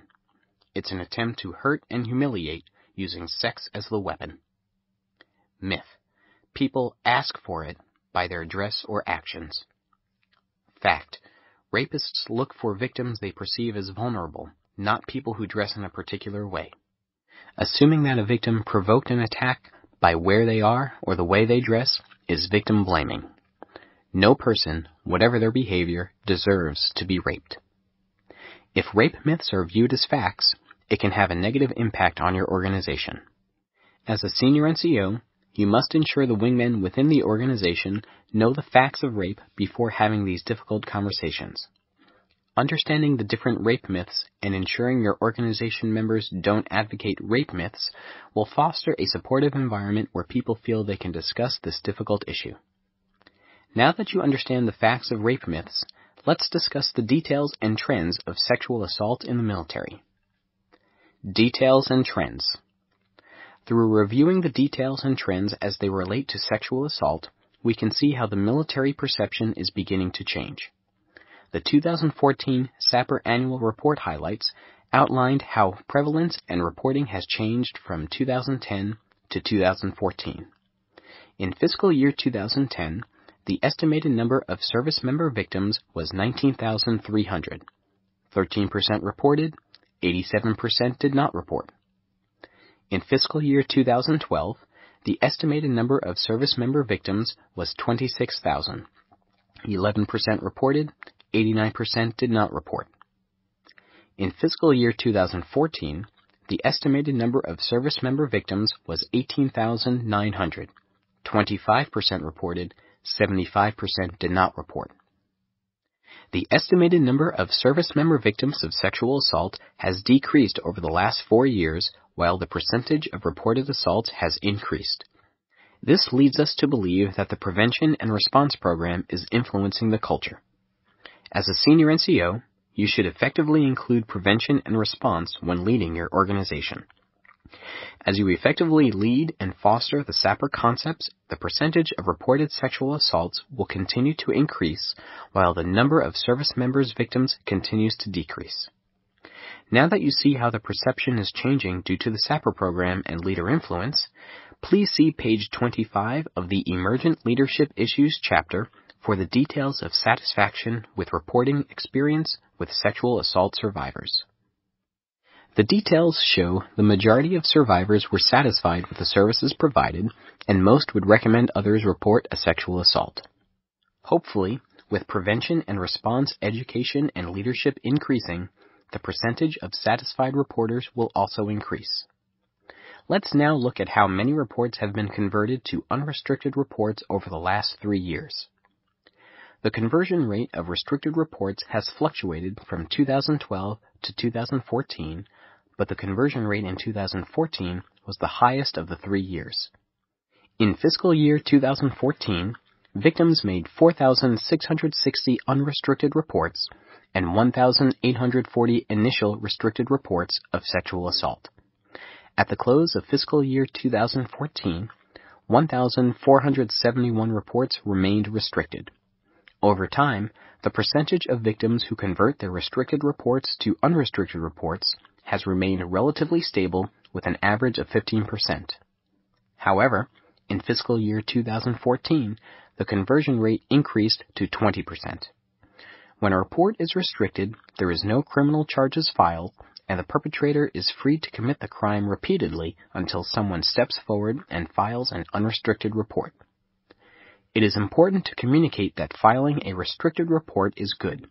However, we want guilty perpetrators to be brought to justice for the violent crimes they have committed. Responding appropriately to an individual involved in a sexual assault is important to changing the perception that surrounds the victim and foster an environment of change within the organization and the Air Force. Members of your organization will learn from your example as a senior NCO in preventing and responding to sexual assault. Being an effective leader will lead to the next generation of leaders following in your footsteps. Let's move on and discuss the leadership roles that apply to sexual assault. Leadership roles. The crime of sexual assault negatively impacts Air Force mission readiness and thus requires the full attention of all airmen. Historically, issues related to sexual assault have been viewed as women's issues, and, as such, educational efforts have been geared toward risk reduction versus true crime prevention. There is a difference. For example, risk reduction messages involve specific strategies. Women, don't leave your drinks unattended, while prevention messages refer more broadly to changing social norms.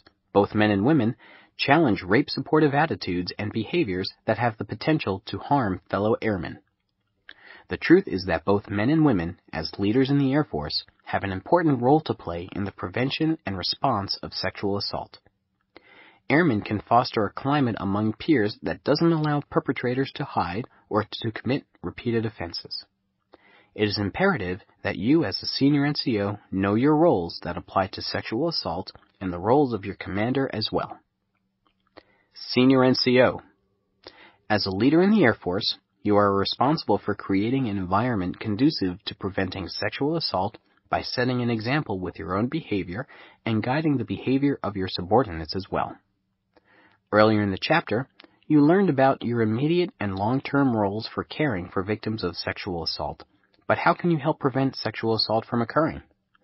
First, set an example with your own behavior. Refrain from sexist and gender-biased comments and actions. Coach, redirect, and mentor when you hear or see this behavior in others. If a situation seems dangerous to you, trust your intuition and intervene.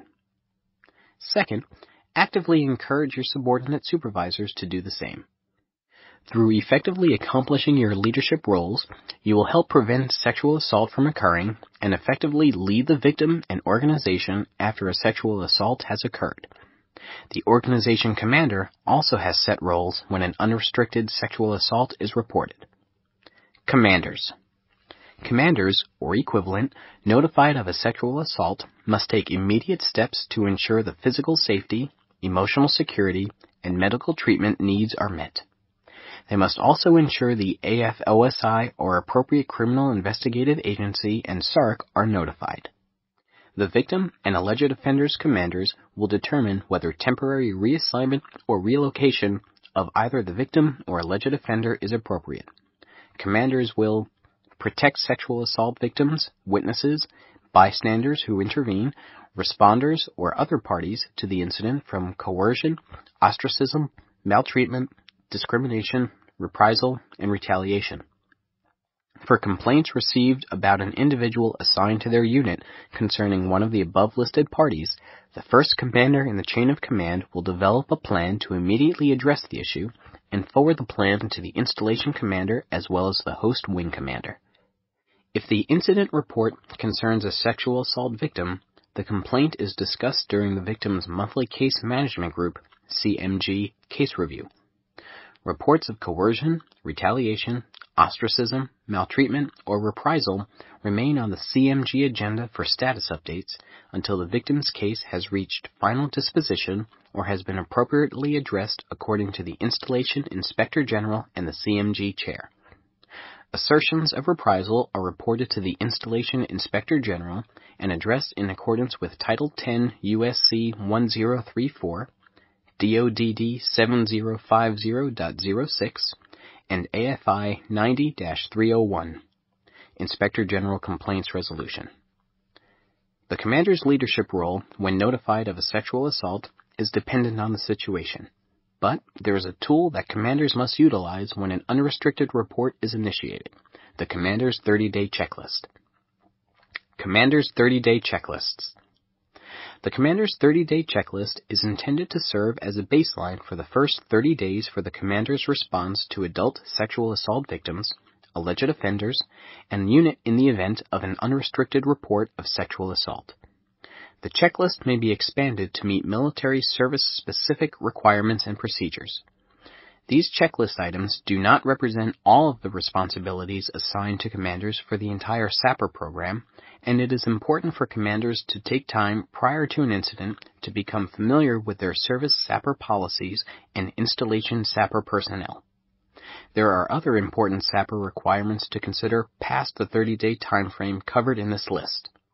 For full details regarding all SAPR program responsibilities for commanders, see Enclosure 5 of DoD Instruction 6495.02 and applicable military service-specific policies.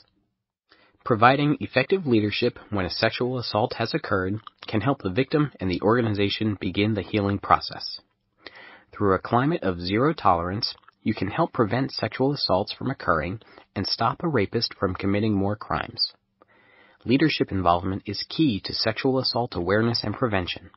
Let's move on and discuss one way to help prevent victims of sexual assault from suffering in silence: whistleblower protections. Whistleblower protections. Air Force personnel who file an unrestricted or restricted report of sexual assault will be protected from retaliation, coercion, ostracism, or maltreatment, or threat of retaliation, coercion, ostracism, or maltreatment for filing a report. Ensuring your airmen will discuss sexual assault with you or a helping agency is important. Reprisal, coercion, ostracism, and maltreatment or the fear of these occurring will affect a person's decision on whether to report a sexual assault. Knowing these terms and communicating to your organization and wingmen that they will not be tolerated is an important part of fostering an environment for sexual assault victims to seek the help they desperately need and begin the healing process. Let's start by reviewing retaliation. Reprisal: the taking or threatening to take an unfavorable personnel action, or withholding or threatening to withhold a favorable personnel action for making, preparing to make, or being perceived as making or preparing to make a protected communication. Coercion: persuading someone to do or not do something through force or threats. Ostracizing, exclusion or banishment from society or a specific group. This could also be thought of as shunning, where the group does not speak or include the ostracized person in as they would normally be included. Maltreatment, cruel or violent treatment towards a person when viewed objectively under all the circumstances, is abusive or otherwise unnecessary for any unlawful purpose, that is done with the intent to discourage reporting of a criminal offense or otherwise discourage the due administration of justice, and that results in physical or mental harm or suffering, or reasonably could have caused physical or mental harm or suffering. All personnel in the victim's chain of command, officer and enlisted, when they become aware of allegations of reprisal, coercion, ostracism, or maltreatment, are required to take appropriate measures to protect the victim. Reflect back on Staff Sergeant Opal's situation. What if his coworker was the perpetrator? Unless there is clear evidence that the rape occurred, they may have to coexist in the organization until the investigation and court hearing are complete. This may cause the others within the organization to exclude Staff Sergeant Opal or the accused coworker. Any person that mistreats or excludes Staff Sergeant Opal because he is filing the sexual assault will be held criminally liable. Protecting the victim or the person that brought the sexual assault to a mandatory reporter is important. The fear of reprisal, coercion, ostracism, and maltreatment all prevent people from coming forward after being sexually assaulted. Be the change agent and discuss this with your wingmen. Ensure they know it will not be tolerated. Being a leader comes with duty and responsibility. Part of that responsibility is to coach and sometimes direct your subordinates to act with integrity, and to model that behavior yourself. Set a climate in which all Air Force members are treated with respect. Watch for warning signs of a potential sexual assault and intervene early, especially where alcohol is present. Let the safety of your airmen, the efficiency of your unit, and the integrity of the Air Force motivate you to take action. In conclusion, the United States Air Force has zero tolerance for sexual assault, both because it is a crime and it goes against our core values. The Air Force is a family. We don't prey on one another, we protect one another. Sexual assault affects everyone, individuals, the unit, and the Air Force itself. This is why an assault on any airman is an assault on all airmen. Perpetrators are more likely to carry out a sexual assault in a climate that condones sexist jokes, sexist gender expectations, and other disrespectful or harmful behavior. If you become aware of a sexual assault, respond sensitively to the victim, whether female or male. Listen and suspend judgment. Take a stand against any disrespectful behavior towards others, and coach your subordinate supervisors to do the same. You are responsible for preventing sexual assault and for responding sensitively and appropriately when it occurs. This is a leadership issue. Impact of emergent leadership issues. Now that you have a better understanding of the different emergent leadership issues outlined in this chapter, it's important to understand how these difficult occurrences can disrupt the effectiveness of subordinates, senior NCOs, and the mission. In this section, you'll review how the enlisted force structure, core values, and institutional competencies relate to ELI and the impact they can create. As you review the following section, think about how you can enhance your success and the success of your wingmen by effectively leading through an ELI. Let's begin by discussing how ELI impacts subordinate effectiveness. Subordinate effectiveness. The Air Force core value of integrity first includes the virtue of courage, which states, "Courage is not the absence of fear, but doing the right thing despite the fear." Courage empowers us to take necessary personal or professional risks, make decisions that may be unpopular, and admit to our mistakes. Having the courage to take action is crucial for the mission, the Air Force, and the nation. Courage can be associated to every ELI occurrence. To lead your organization through these difficult issues, you must be courageous and do the right thing even when it may be going against the majority. Take substance misuse intervention, for example. An intervention may end an airman's career if the issue is drugs. But some of your roles, as a senior NCO, when it comes to substance misuse intervention and treatment, are to know your subordinates and report all substance misuse, even suspected cases. Would it be effective to have a closed-door discussion with an airman that arrives for duty clearly under the influence and send them home to sleep it off? More likely than not, that airman would continue their destructive habits. Consider the health and wellness of that airman. If the behavior is not stopped, they will experience increased risk of high blood pressure, stroke, heart disease, addiction, ulcers, and many other side effects that will cause them to be less effective.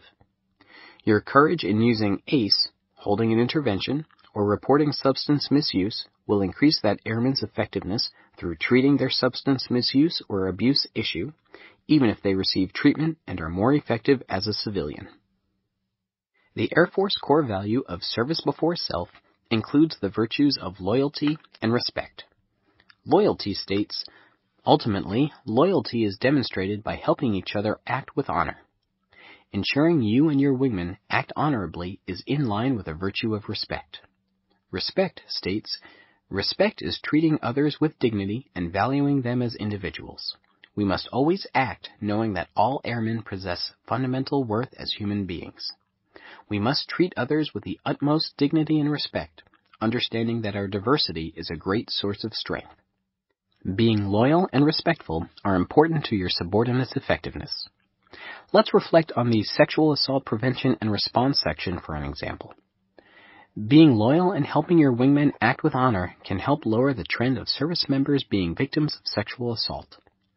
Being loyal to your subordinates requires strong, trusting relationships, which will increase the chance of a sexual assault victim coming to you for immediate response. The sooner a victim receives treatment, the better the chances are of apprehending the perpetrator, and the healing process can begin, enhancing their effectiveness. Respect will help you build those trusting relationships and fulfill your leadership roles that focus on sexual assault, which is to set the example with your own behavior and encourage subordinates to refrain from sexist and gender-biased comments and actions, coach and redirect when you hear or see this behavior in others, and if a situation seems dangerous to you, trust your intuition and intervene. Setting the example and ensuring your wingmen do the same will increase their effectiveness. Referring to AFI 36-2618, the enlisted force structure, paragraph 5.1.6, senior NCOs are responsible to be an active, visible leader. Deliberately develop junior enlisted airmen, NCOs, and fellow senior NCOs into better followers, leaders, and supervisors. Developing your subordinates to also effectively follow, lead, and supervise when your organization is faced with ELI will lessen the load on your shoulders and mold them into effective airmen. Think about suicide awareness and prevention, for example. When you are developing your subordinates into better leaders, discuss the importance of trusting relationships, which include the signs of distress and effective ways to intervene after noticing the distress. Forming these bonds will allow your subordinates to willingly discuss the protective factors of preventing suicide with others and develop their own trusting relationships with their peers and subordinates. The education aspect of the different ELI can have a profound impact on your subordinates' effectiveness. The ELI outlined in this chapter are centered on continued education. Education shouldn't stop after the formal training has occurred. To ensure your subordinates and wingmen are effective, continually discuss the difficult issues that may be steering them towards substance misuse, thoughts of suicide, or other ELI. Walk the walk and talk the talk. Mentor your airmen above and below you to reduce the occurrences of ELI. Senior NCO Effectiveness. According to AFI 36-2618, the enlisted force structure, paragraph 2.1.3, the primary focus of the senior NCO tier is mission accomplishment. Senior NCOs serve as leaders, supervisors, managers, and mentors to further develop junior enlisted airmen and NCOs under their charge to maximize their leadership abilities. As a senior NCO, you will mentor and lead the airmen around you, both up and down within the rank structure, to become more effective in mentoring and leading others around them. Reflect back to the suicide awareness and prevention section. communicating that the programs and policies established to take care of airmen will not have a negative effect on their career or harm their reputation will reduce the perceived barriers to care and maybe get an airman the help they need. Referring again to AFI 36-2618, the Enlisted Force Structure, paragraph 5.2.2, as senior enlisted leaders, senior master sergeants must reflect the highest qualities of a leader and professional. Reflect on this passage with the EO program in mind. A true leader and professional would not allow any type of discrimination or harassment to occur in the organization. Through knowing the complaint process and effectively leading at the first sign of discrimination or harassment, you will effectively shape the attitude of the organization to ensure zero tolerance. An important aspect of being an effective senior NCO when it comes to ELI is caring for the people close to you. Here, we say people instead of subordinates or airmen. You should ensure your family, neighbors, friends, and everyone you come into contact with on a regular basis knows they have someone that cares for them. Many people are driven down the dark road of ELI due to thwarted belongingness, the sense of no connection to others. Even the most difficult person that is a part of your life should know you truly care for them as a person. For example, once there was a staff sergeant that was truly a below-average airman. His supervisor did everything he could to help him be at least an average airman, but the staff sergeant was content with only coming to work and going home, and sometimes not paying his monthly bills. The staff sergeant continued this behavior and received a below-average rating on his EPR. Even though he received a bad performance report, the staff sergeant knew his supervisor personally cared for him. Through the many discussions they had and time spent outside of work together, they had formed a personal bond that ended up molding that staff sergeant into a highly effective tech sergeant who is still accomplishing the Air Force mission. Mission effectiveness. The Air Force core value of excellence in all we do includes the virtue of mission, which states, "The complex undertaking of the Air Force mission requires us to harness the ingenuity, expertise, and elbow grease of all airmen. Our work areas, our processes, and our interpersonal interactions must be undeniably professional and positive. The Air Force mission will not be effective when an ELI has or is occurring within an organization. Ponder the effects on an organization when an airman chooses to end their life by committing suicide. The people involved go through the grieving process, especially the people that were close to that airman. Suicide does not only affect those people within the organization, it can have a far-reaching effect. A good example of this happened in a deployed environment where 135 Air Force vehicle operators were completing the mission of delivering supplies from Kuwait to the different bases in Iraq using convoy operations.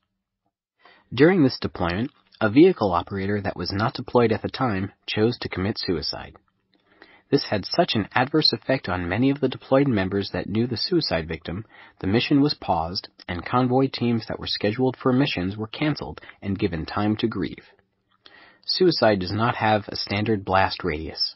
It has a wide reach and can degrade mission effectiveness across the globe. Most ELI are considered a problem B for the organization. Anytime an ELI occurs or is occurring within the Air Force, the mission is not at its top effectiveness. When you became or become a senior NCO, many of your responsibilities will transition from the problem A's to managing and leading the airmen and organization through the problem B's that cause the mission to suffer. Mentoring and leading through the problem B's in your airmen's lives will help reduce the chance of them turning to substance misuse or suicide as a way out. You have an important role to ensure subordinate, senior NCO, and mission effectiveness remain at its peak. Understanding the impact ELI has on each of these and leading by example will ensure we fly, fight, and win. Summary. This chapter on emergent leadership issues began with a section that explained the focus and intent of ELI and how to ask, care, and escort your wingmen that may be distressed or on the path to an ELI. Next, the chapter moved on to the EO program and explained the systems involved, such as unlawful discrimination and unlawful harassment that can lead to complaints being filed. Then, you refreshed your memory on substance misuse and the effects this ELI has on mission and readiness, morale, and health and wellness.